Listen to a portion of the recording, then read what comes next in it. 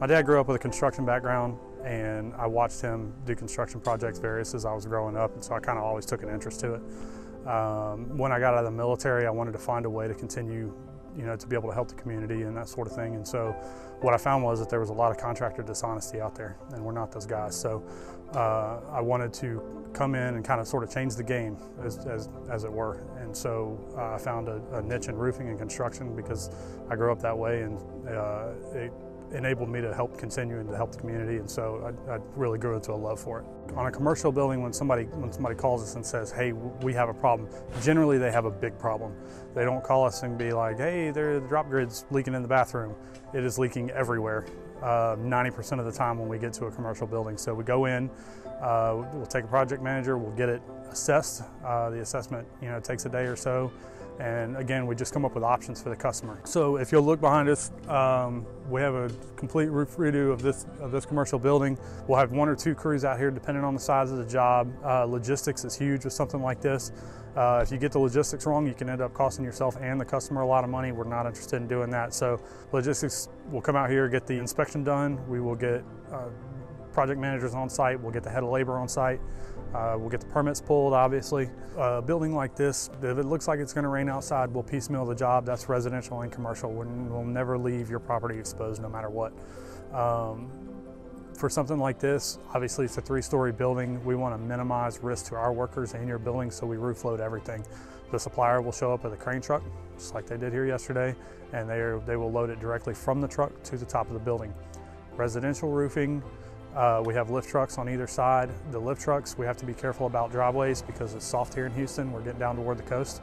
And a lot of the stuff we will just manually carry onto the roof. It's just safer. We have 15 crews throughout the Houston area. We service everything from Conroe to about Pearland, somewhere in that area. But as far as our crews, we try to keep them busy. One thing that's about our crews is everybody that works for us is legal, and everybody that works for us is drug tested at least twice a year, and they do it randomly. I'm not going to send anybody to your house that I wouldn't want at my house. If we're putting a roof on something like this, we can get it done in less than a week. If we're doing something, if we're roofing the Astrodome, it's going to be a couple of weeks for sure. So it just really depends on the size of the project and what we're putting up there. This one we're putting TPO up there. It's a membrane roof. Hands down the best roof for a commercial building like this. And so we're glad that they went with this kind of stuff because TPO you don't have to worry about. Membrane roofing, you put it up there right, it's mechanically adhered. 15 years, you don't have to worry about it. If there's ever a problem, obviously, we want people to call us, but knock on TPO, we haven't had a problem. So there's not a roofing product out there that we will not put on.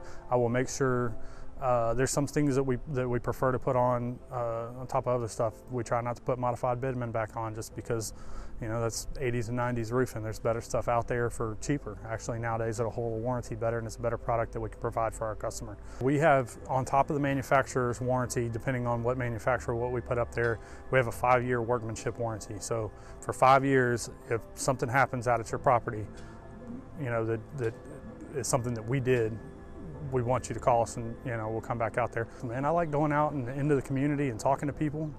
My project managers the same way. We're very careful about who we hire as project managers because we want them to be in the mold of what we want it to be. We don't want to be XYZ roofing company out there. There's 1,000 roofing companies out here. We don't want to be those guys. We want to be the guys that you call that you don't have to worry about. If there's a problem, we'll be there. Customer service is paramount. There's once a year we call our customers just to make sure that everything's good with their roof. It's customer service call. Again, customer service is paramount with our company. We try to basically make friends with our customers because we want us to call them back.